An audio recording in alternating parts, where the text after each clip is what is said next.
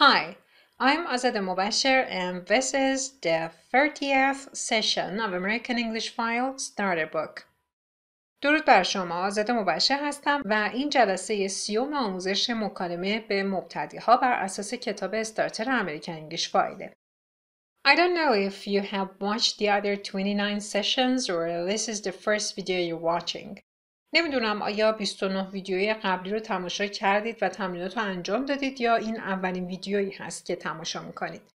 If you have actually purchased all the 29 sessions before, اگه همه 29 جلسه قبلی رو خریداری کردید, I hope you have noticed significant improvements. امیدوارم متوجه پیشرفت‌های مهمی در خودتون شده باشید.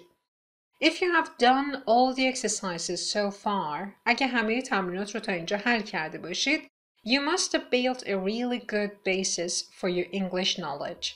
باید پایه واقعا خوبی برای دانش زبانیتون ساخته باشید. You need to do the test on lesson 10 before going over this video. قبل از اینکه به سراغ این ویدیو بیایید، باید تست مربوط به درس 10 کتاب رو روی نرم افزار انجام داده باشید. If you have, then please open your book to page 62. اگه این کار رو انجام دادید، لطفاً کتابتون رو باز کنید، صفحه 62 رو بیارید. 9&10ویدیوی and check. دوره درس 9 و 10. Grammar. Circle A or B. گرامر. دور A یا B خط بکشید. Based on the grammatical rules you learned in the previous sessions, you must be able to answer these questions. بر اساس قوانین گرامری که توی جلسات قبلی یاد گرفتید باید بتونید به این سوالات پاسخ بدید. Pause the video and do this exercise.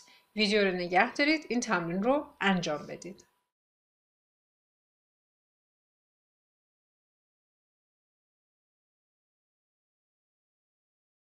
بسیار خوب، پاسخ‌ها.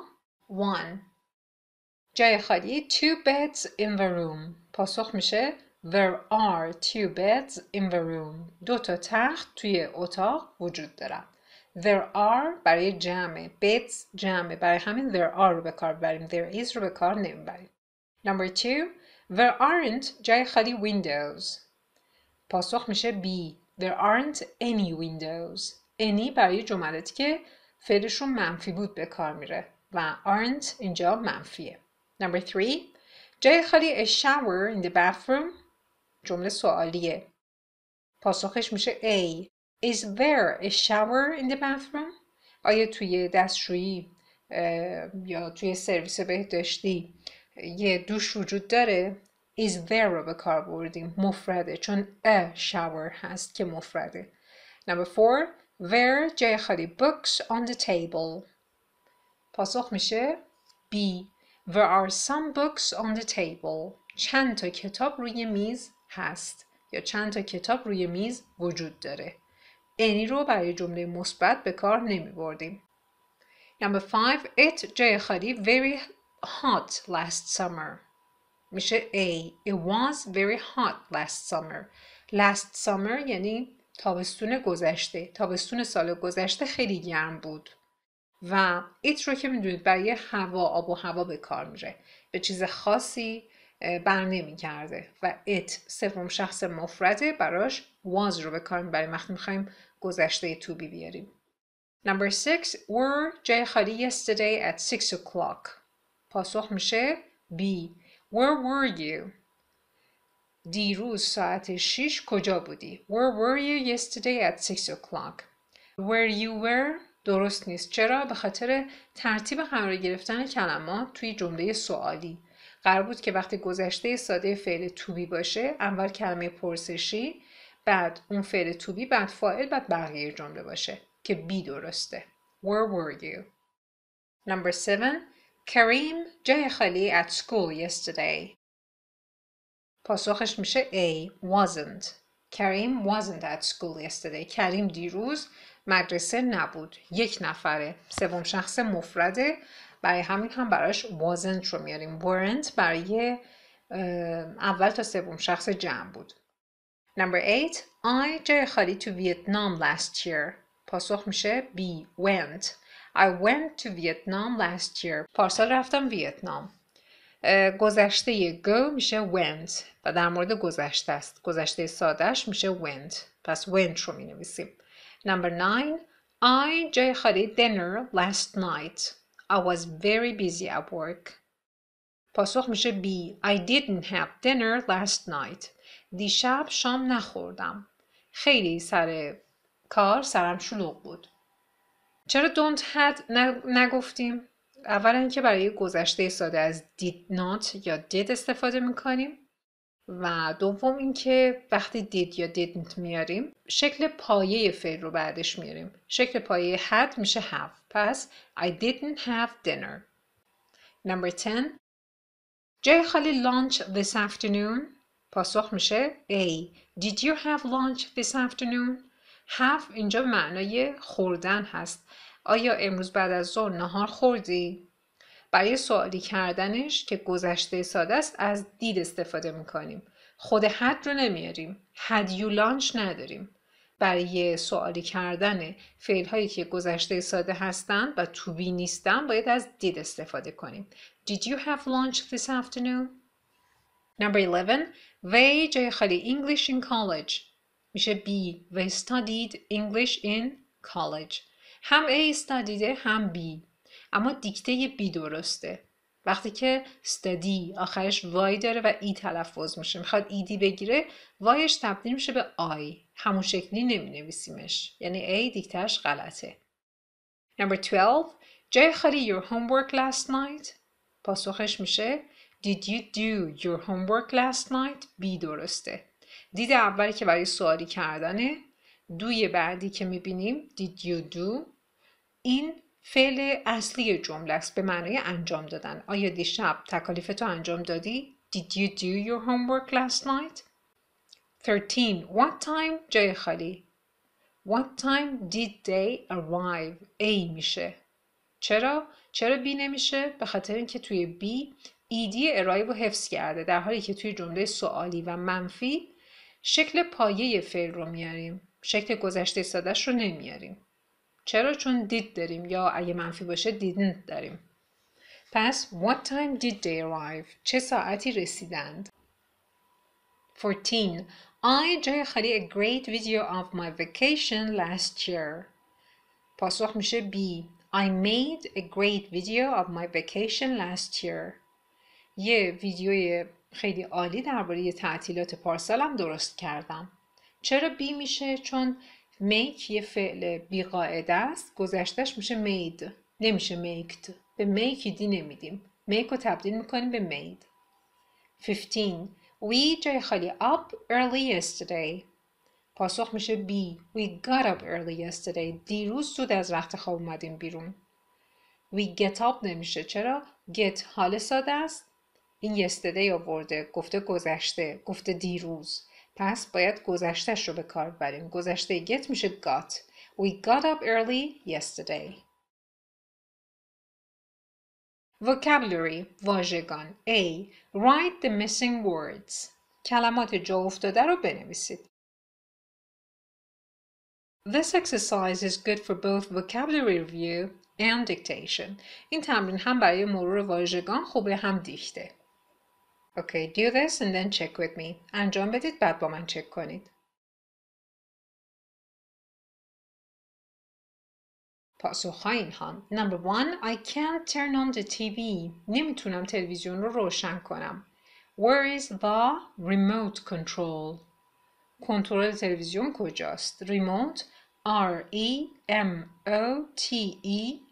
Control C-O-N-T-R-O-L. Number 2. Excuse me, where can I change money? ببخشید کجا میتونم پولمو خرد کنم یا کجا میتونم پولمو تبدیل به یه ارز دیگه کنم؟ چون گفتم change دوتا معنا داشت. B پاسخ میده There is a جای خالی on Main Street. پاسخ میشه bank. There is a bank on Main Street. یه بانک توی خیابون مین هست. B-A-N-K. Number 3. You're in room 1122. شما توی اتاق شماره 1122 هستید. Take the جای خالی to the 11th floor. Take the elevator to the 11th floor. از آسانسور استفاده کنید برید طبقه 11ام. Take the elevator.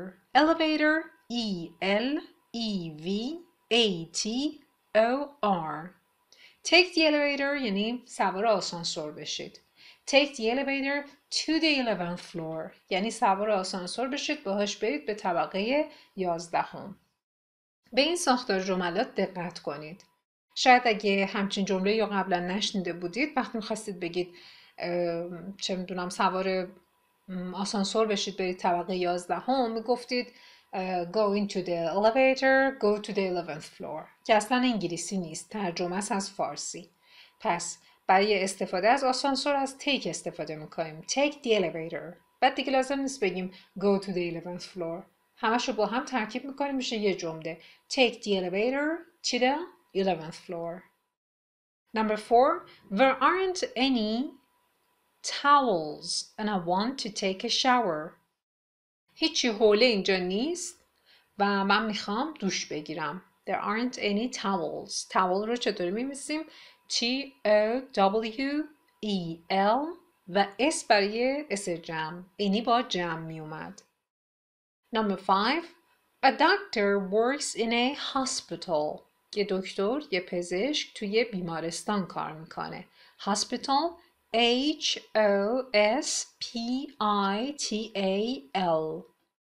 Number 6. Leave the car in the parking lot. ماشین رو بذار توی پارکینگ. Parking lot P-A-R-K-I-N-G-L-O-T.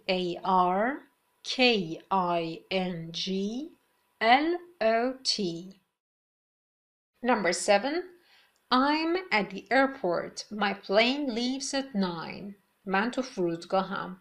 هواپیمام ساعت 9 فرودگاه رو ترک میکنه یا پرواز میکنه. Airport A-I-R-P-O-R-T.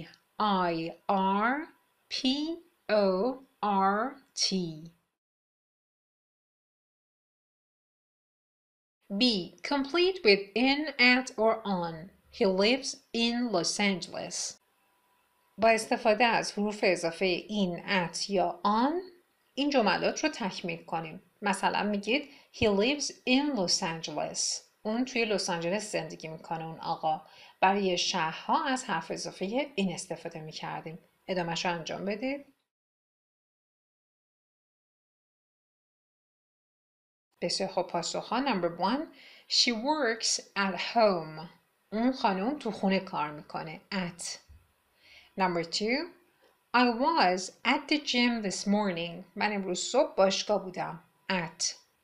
Number 3. Are you in bed? Get up. It's 10 o'clock. هنوز تو رخت خوابی؟ بیا بیرون از رخت خواب. ساعت 10. پس برای شماره 3 شد in bed. Number 4. I had a sandwich on the plane. من تو هواپیما یه ساندویچ خوردم. On. برای plane از on استفاده میکنیم. Number 5. I'm in a meeting now. Can I call you tomorrow? الان تو جلسم. میشه فردا بهت زنگ بزنم؟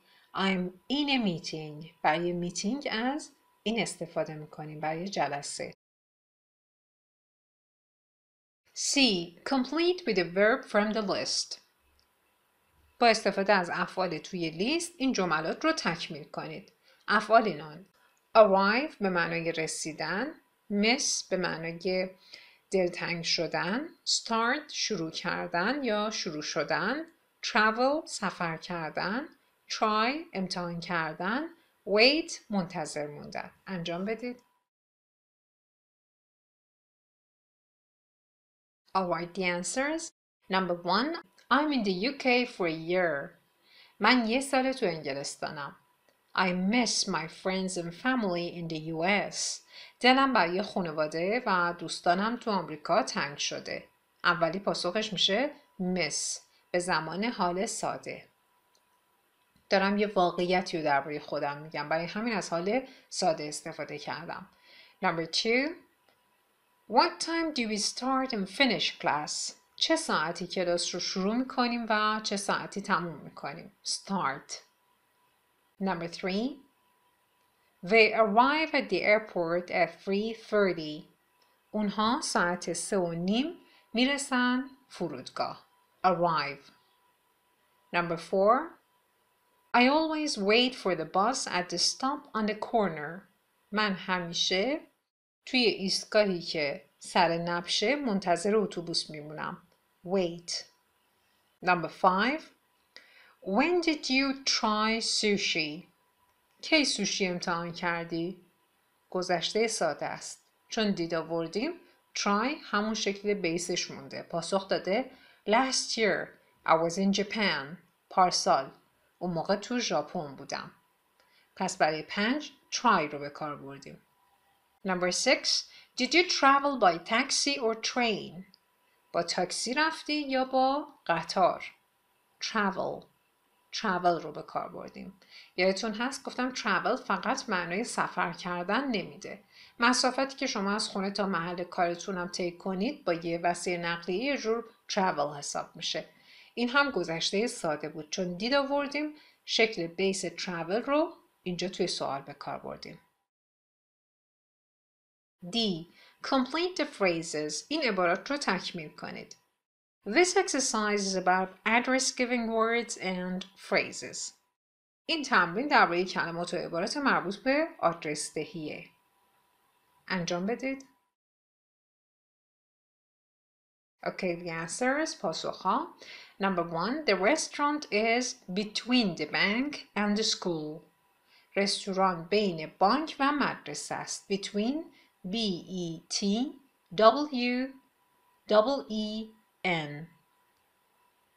2. Where were you this weekend? این آخر هفته کجا بودی؟ At the beach. I love the ocean. تو ساحل بودم. من عاشق اقیانوسم. Beach. B-E-A-C-H. 3. Is there a pharmacy near here? این اطراف داروخانه هست؟ B پاسخ میده Yes, it's on First Street. بله تو خیابون فرسته. Across from the station. روبروی ایستگاه. Across.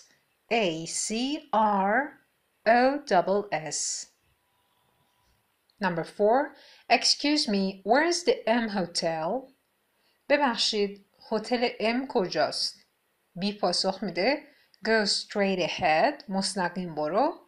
And turn right. بپیچ به راست. Turn. T-U-R-N.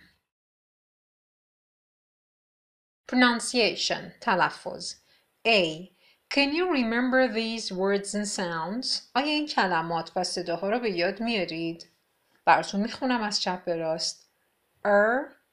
ear, oy, a. B. Page 132 to 134 Sound Bank. Check the words and sounds and practice saying the example words. رجوع کنید به صفحات 132 تا 134 بانک صدا و گفتن کلمات نمونه رو تمرین کنید. English sounds. صداهای انگلیسی. خب ببینید ما با شماره 3 6 7 15 و تو این تصویر 20 کار داریم. حالا از روی این کلماتی که مربوط به این شماره ها و تصاویر می شدن می خونم. میتونید پشت سرم تکرار کنید. Number 3. Ear. Number 6. Chair. Number 7. Clock. Number 15. Bird. Number 20. Boy. حالا تصویر بعدی sounds and spelling vowels صداها و دیکته حروف صدادار. خب با ردیف پنجم توی ستون سمت چپ کار داریم صدای ا. ببینید چه چیزایی صدای ا میده. به صورت نرمال حرف ای توی spell 10 7 20 اما گاهی اوقات ای ای و آی ای هم صدای ا میدن استثنان مثل friend آی ای صدای ا میده. breakfast ای ای صدای ا میده. bread ای ای صدای ا میده. حالا ستون سمت راست آخرین ردیف توی این تصویر که میشه ردیف پنجم رو نگاه کنید. چیزایی که صدای ار میدن ای آر و آی آر صدای ار میدن همچنین OR همین صدا رو میده. نگاه کنید. person ER verb ER اما first IR third IR این هم صدای میدن و همچنین work word world این هم صدای میدن. این تو تلفظ امریکنه. مثلا همین سمت راست زیر باد also تو این ردیف پنجم بریتیش ها work تلفظش میکنن یا word. پس work word یا world تو همه اینها OR هم صدای میده. خب توی این تصویر ردیف اول سمت راست حروفی که کنار هم قرار بگیرن صدای ای میدن. یکیش دابل ایه مثل 3 یا meet. یکیش ای ایه مثل please یا read. و یکی هم خود ای یه دونش she we. اما استثناش چیه؟ ای او هم صدای ای میده مثل people. ای وای هم صدای ای میده مثل کی کلید. کی نمیخونیم کی اشتباهه تلفظش کی. آی ای هم صدای ای میده مثل پیس. حالا به ردیف پنجم ستون سمت راست نگاه کنید. بازم چیزایی که صدای میدن. یکیش ER person verb. یکیش IR first third. یکی دیگه UR nurse turkey. OR رو هم که گفتم مثل work word world. یاد گرفتن اینها به تنهایی شاید کار سختی باشه. اما به مرور به تدریج وقتی تو متن‌های مختلف اینها رو میبینید کم کم به یه شم زبانی دست پیدا میکنید. شاید حتی اولین بارم که یک کلمه رو میشنوید بدون اینکه اون رو دیده باشید جایی میتونید حدس بزنید که دیکته‌اش چه شکلیه. اینها به تمرین نیاز داره. اینکه متن زیاد بخونید یا زیاد بشنوید تا گوشتون هم عادت کنه. خب توی این تصویر صدای آ توی کلاک او صدای آ میده. دیگه او توی not, hot, stop, hospital این هم صدای آ میده. اما خود ای هم همینطور. what, watch, want. توی ستون سمت راست نگاه کنید یه ردیف مونده به آخر. او وای صدای اوی میده. boy.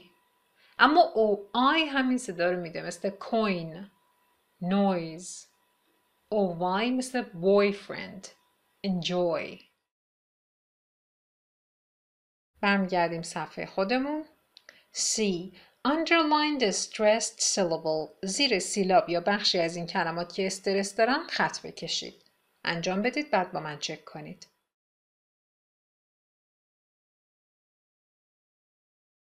Okay, number 1. Travel. استرس روی سیلاب اوله. tra. Number 2. Restaurant. بازم استرس روی سیلاب اوله. res. Number 3. Airport. سیلاب اول. Number 4. Arrive. سیلاب دوم. rive. Number 5. Across. سیلاب دوم. cross. میریم به صفحه بعد. Can you understand this text? آیا میتونید این متن رو بفهمید؟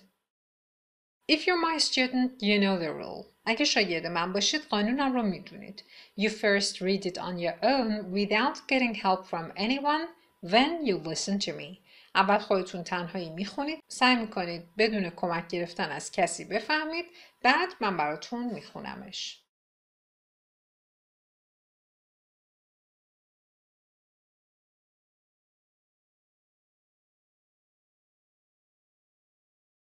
Okay, now it's my turn. حالا نوبت منه. Our week in a tree house. یک هفته اقامتمون توی خونه درختی. In February last year, we stayed for a week at a treehouse resort in southern China. It was great. Our room was in a tree. We climbed stairs to get to it. The room was very nice. We had a large bed, pillows, chairs, and a beautiful view of the beach. The room had electricity, but it didn't have a shower. It was hot at night, but we slept well. What can you do at the resort? There aren't any TVs or computers, but there is a lot to do outside. You can walk in the park, swim at the beach, and learn about Chinese culture and customs. My husband and I loved it. We had a great time at the resort, but 1 week was enough. Amy Olson. Our week in a tree house. یک هفته اقامتمون توی خونه درختی. In February last year, تو ماه فوریه سال گذشته, we stayed for a week at a treehouse resort in southern China. به مدت 1 هفته توی خونه درختی توی یه منطقه تفریحی توی جنوب چین اقامت داشتیم. ببینید برای اینکه مدت اقامتش رو بگه از حرف اضافه for استفاده کرده. For a week به مدت 1 هفته. We stayed at a treehouse resort. برای ریزورت به معنای منطقه تفریحی، تفریحگاه از حرف اضافه at استفاده کرده. Southern یعنی جنوبی. Southern China جنوب چین. It was great. عالی بود. Our room was in a tree. اتاق ما توی یک درخت بود. We climbed stairs to get to it. از پله بالا می رفتیم تا برسیم بهش. Climb یعنی بالا رفتن. Stairs جمع stair هست به معنای پله. To get to it. To get to somewhere یعنی رسیدن به جایی. We climbed stairs to get to the room. We took a taxi to get to the office. پس از get برای رسیدن به جایی هم استفاده میشه کرد. Get معانی متعددی داره. The room was very nice. اون اتاق خیلی قشنگ بود. We had a large bed, pillows, chairs and a beautiful view of the beach. ما یه تخت بزرگ داشتیم. Pillows جمع pillow. چند تا بالش داشتیم. Chairs جمع chair. چند تا صندلی. And a beautiful view of the beach. و یه منظره زیبا از ساحل هم داشتیم. یا یه ویو زیبا از ساحل هم داشتیم. The room had electricity. اتاقمون برق داشت. But it didn't have a shower. اما دوش نداشت. It was hot at night. شبا گرم بود. But we slept well. اما ما خوب خوابیدیم. What can you do at the resort? توی این اقامتگاه تفریحی چه کار میتونید بکنید؟ There aren't any TVs or computers. تلویزیون و کامپیوتر اینجا وجود نداره. ببینید انی به کار برده، تیوی جمع بسته شده، کامپیوتر همینطور. But there is a lot to do outside. اما بیرون از اونجا کارهای زیادی میشه انجام داد. You can walk in the park. میتونید توی پارک پیاده روی کنید. Swim at the beach. توی ساحل شنا کنید. And learn about Chinese culture and customs. و در مورد فرهنگ و رسم و رسوم چینی ها چیزی یاد بگیرید. Culture میشه فرهنگ. Customs جمع custom به معنای رسم و رسومه. My husband and I loved it. من و شوهرم که خیلی خوشمون اومده ازش. از اون منطقه تفریحی منظورشه. We had a great time at the resort. خیلی بهمون خوش گذشت توی تفریحگاه. But 1 week was enough. اما 1 هفته دیگه کافی بود. ایمی آلسون. ایمی اولسون این رو نوشته. A. Read about a tourist's experience at a resort. Mark the sentences T true or F false. مطلبی که یک گردشگر درباره تجربهش از یک اقامتگاه تفریحی نوشته رو بخونید و بنویسید جملات زیر true هستن، درستن یا falseن، غلطن. مخففشون T یا F هم میتونید بنویسید. خب مطلب رو که خوندیم. Number 1. The room had a shower. اتاقشون یه دوش داشت. این میشه false. نداشت. Number 2.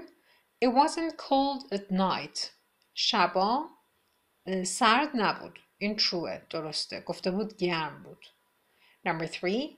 Amy used the internet at the resort. ایمی از اینترنت توی منطقه تفریحی استفاده کرد. False. اینترنت نداشتم. کامپیوتر نداشتم. Number 4. You can swim at the resort.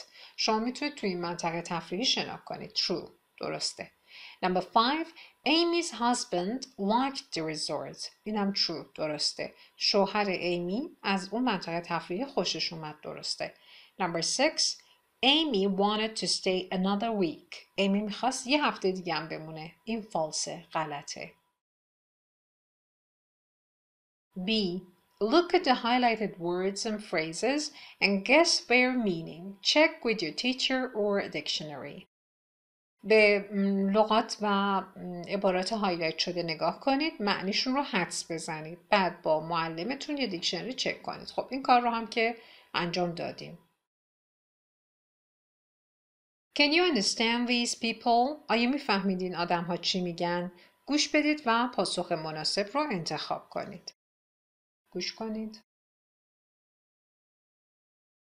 4.14 1. Where were you last night? I called at 8 o'clock and at 9 o'clock, but your phone was off. I was at the movie theater with a friend.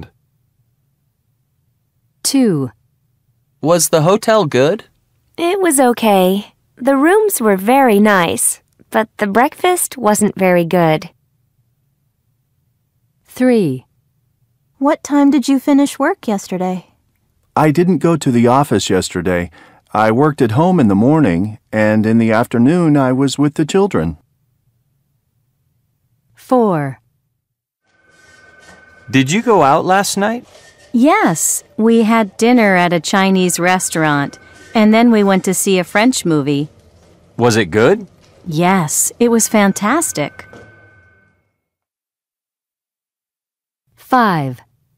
Where did you go for your last vacation? We went to Rio de Janeiro with my sister and her husband. Did you stay at a hotel? No, we stayed with my sister's friend in a nice house. 6. Did you have a good weekend? No, I didn't. It was terrible. Why? What did you do? I stayed at home on Saturday and did housework. And on Sunday, my wife's parents visited us.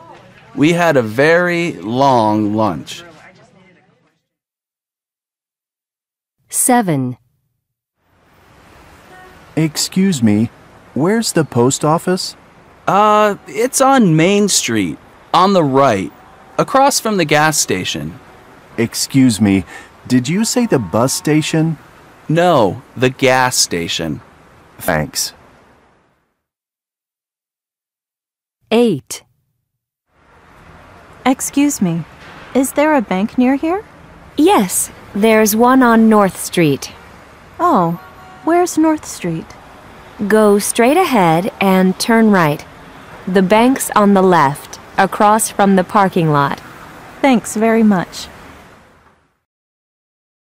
بسیار خوب. پاسخ‌ها number 1 B, number 2 A, number 3 B, number 4 B, number 5 B, number 6 A, number 7 A, and number 8 B. Can you say this in English? آیا میتونید موارد زیر رو به انگلیسی بگید؟ اگه میتونید جلوش یه تیک بزنید. هر مورد رو که میخونم اگه بلدید تیک بزنید. اگه همه تمرینات رو تا اینجا انجام داده باشید و طبق اصولی که گفتم پیش رفته باشید، باید بتونید الان همه اینها رو به انگلیسی بگید.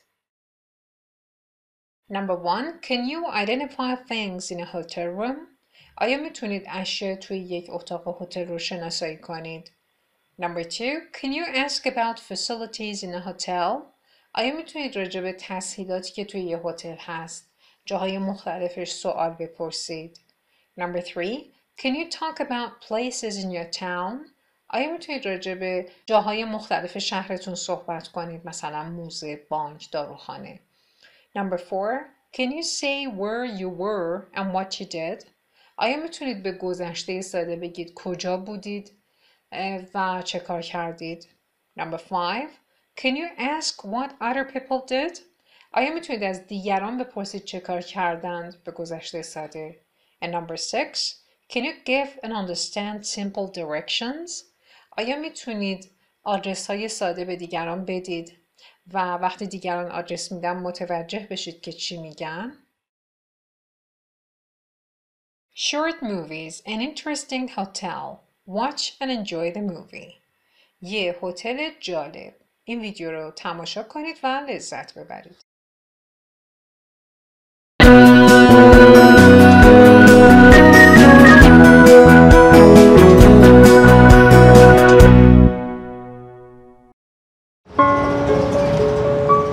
This is the inn at Irving Place.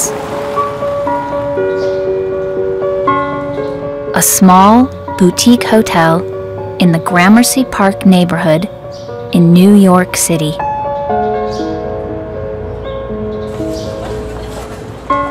This building is around 180 years old. In 1834, it was 2 family homes. In fact, the inn at Irving Place didn't open until 1994. But it isn't modern. There is antique furniture, a tiled floor, and a large open fire. So it looks like a hotel from the 19th century. Sean Redstad, the general manager, describes the hotel. At the inn at Irving Place, there are 12 guest rooms, 4 parlor salons, and 1 reception salon, as well as a restaurant. The hotel is small. There isn't a gym, a swimming pool, or a spa, but the interior is very beautiful.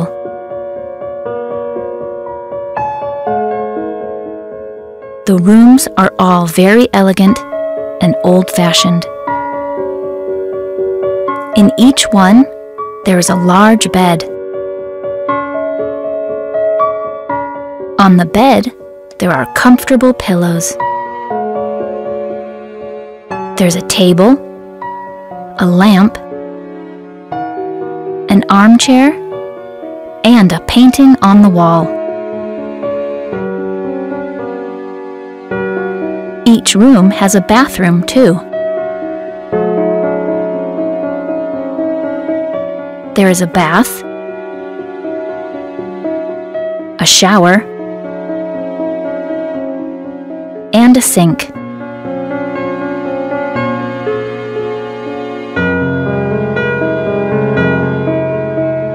The inn at Irving Place is also famous for Lady Mendel's Tea Salon. In the Victorian era, tea drinking was very popular. Rich people went to each other's houses to drink tea. They didn't only drink tea, they also ate cakes. They always did this in the afternoon, so they called it afternoon tea. Today, lots of people still enjoy a Victorian afternoon tea at Lady Mendel's Tea Salon in the inn at Irving Place.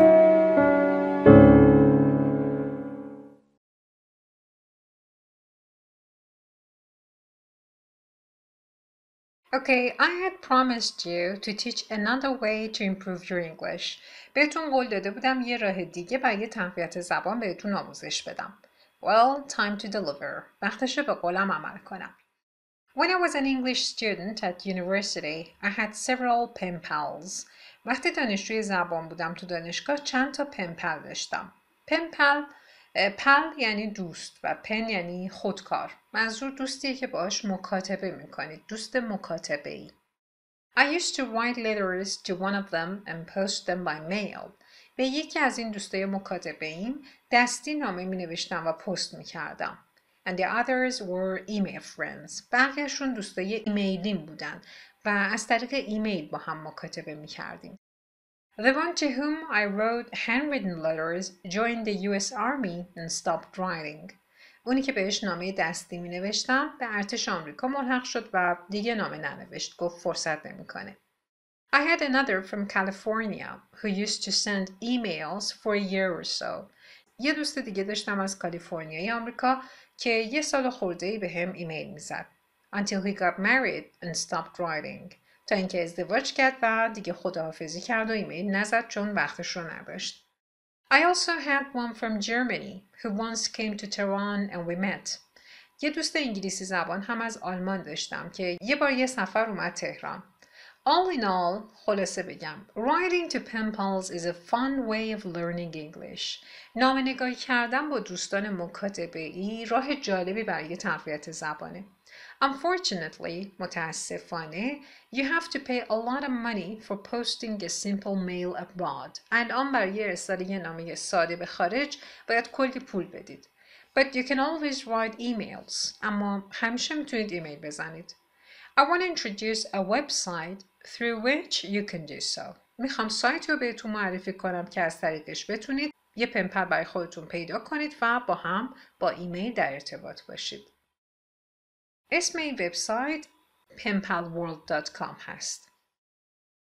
الان بهتون مراحل ثبت نام توی این سایت رو آموزش میدم. دقت کنید. اول که penpalworld.com رو توی آدرس بارتون تایپ میکنید، این صفحه رو براتون میاره. توی این صفحه، وسط صفحه توی کادر آبی رنگ نوشته شده Sign up now. این دکمه رو کلیک میکنید روش. براتون این صفحه نمایش داده میشه. باید یه سری اطلاعات وارد کنید. تو کادر سمت چپ your email address، یه آدرس ایمیل معتبر باید بدید چون بهتون لینک تایید میده و باید روش کلیک کنید. Your birthday، تاریخ تولدتون، month، ماهشه، از توش انتخاب میکنید میلادی، day، روزشه و year، سال. و بعد your sex، یعنی جنسیت خودتون چیه، فیمیل هستید یا میل. بعد از اون your current country، یعنی کشوری که الان توش اقامت دارید. و زیرش your home country، کشور محل تولدتون. خب ممکنه شما یه ایرانی باشید، خارج از ایران اقامت داشته باشید. اگه هم تو ایران به دنیا اومدید، هم تو ایران دارید زندگی میکنید، هر دو رو ایران انتخاب کنید. your new password، البته اینجا پسوردتون رو برای اولین بار دارید وارد میکنید، چون اگه فراموش کنید هم همین صفحه رو براتون میاره. بعد از اون یادتون نره کنار I agree یه تیک بزنید، یعنی اون کادر کوچولو رو کلیک کنید روش تا تیک بخوره و بعد دکمه سبز ساین اپ رو بزنید. مثلا میتونید اینجوری پرش کنید. وقتی این دکمه سبز رو زدید بهتون پیام میده که یه ایمیل برای تایید به آدرس ایمیلتون رفته. تشریف ببرید اونجا و روی لینک کلیک کنید. ایمیلتون رو که چک کنید یه همچین چیزی میبینید. چند تا لینک مختلفه. شما همون اولین لینک رو کلیک کنید چون بقیه‌اش مراحل طولانی اصلا لزومی نداره. اولین لینک آبی رنگ رو روش کلیک میکنید. وقتی کلیک کنید وارد این صفحه میشید. خب وقتی وارد این صفحه شد اون خط آخر که آندرلاین هم شده Sign into your PenPal World account رو کلیک میکنید. وارد این صفحه میشه.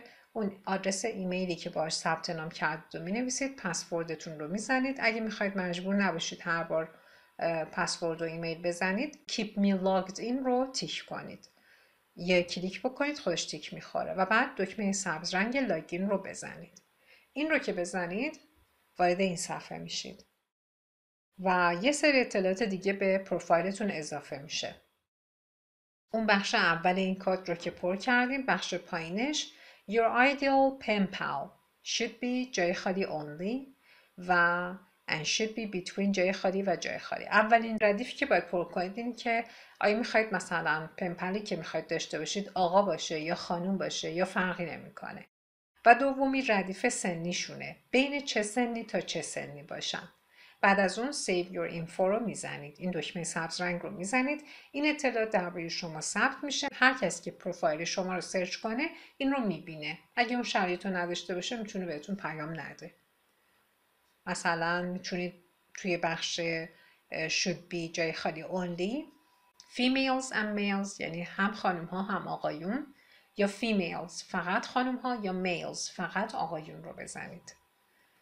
بعد توی ردیف میتونید توی سن بزنید فرضاً از 20 سال تا 60 سال.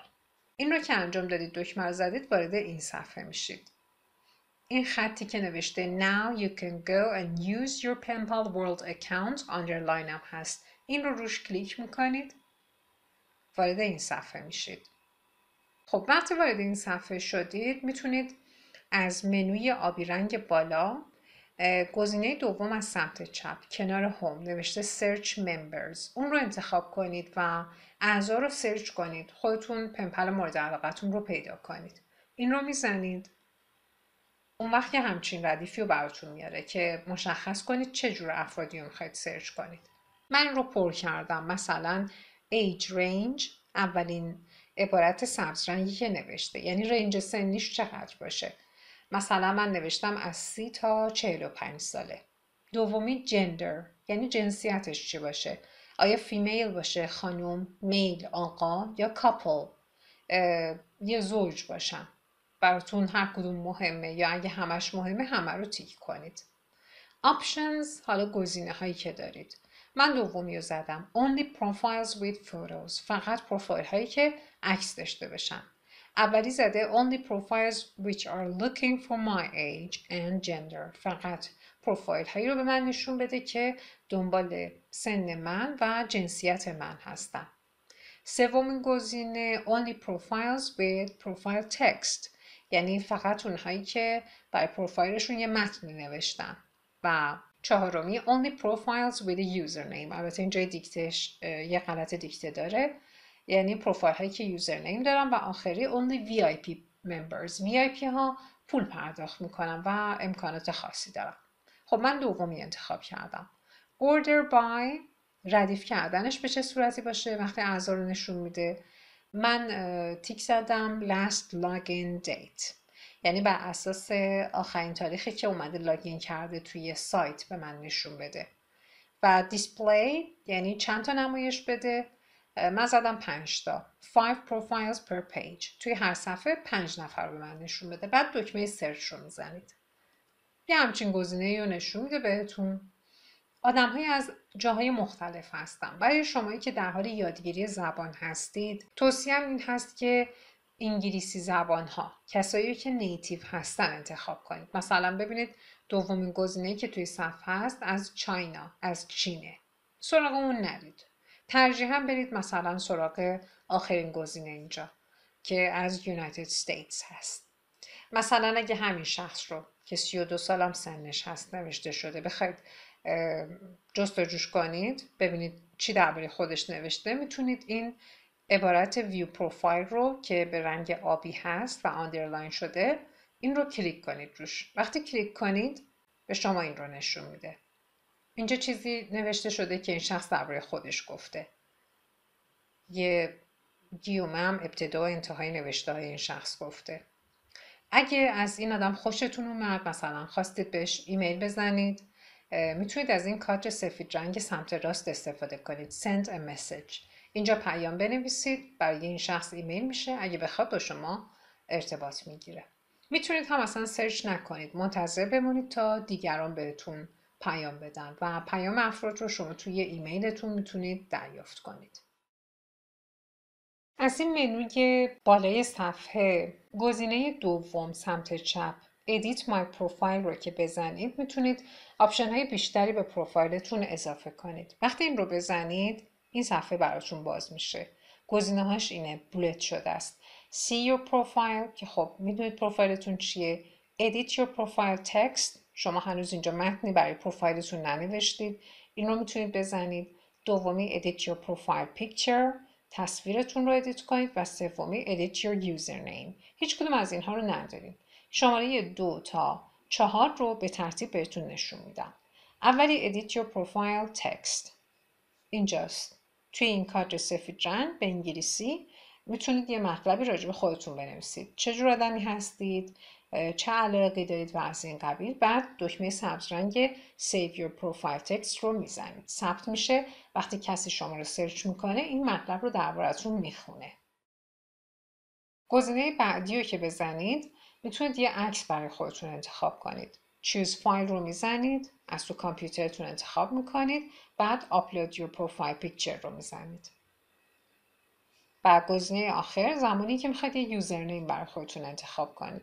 یه یوزرنیم بر اساس علاقه‌ای که خودتون دارید بر خودتون مینویسید. میتونه اصلا اسم واقعی خودتون باشه و بعد save your new username رو بزنید. توصیه میکنم حتما از این وبسایت یا وبسایت های دیگه‌ای که میشناسید برای پیدا کردن پنپل استفاده کنید و حتما حداقل یه دوست مکاتبه‌ای داشته باشید.